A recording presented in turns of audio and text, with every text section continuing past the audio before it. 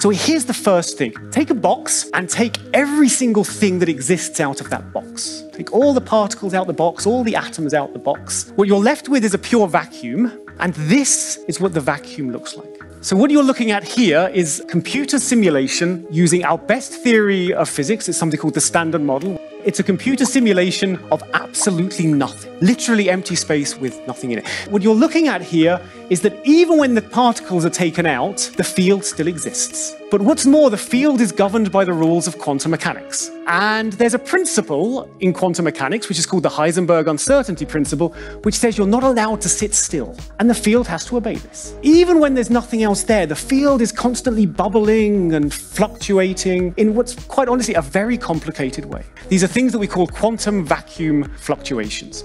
But this is what nothingness looks like from the perspective of our current theories of physics.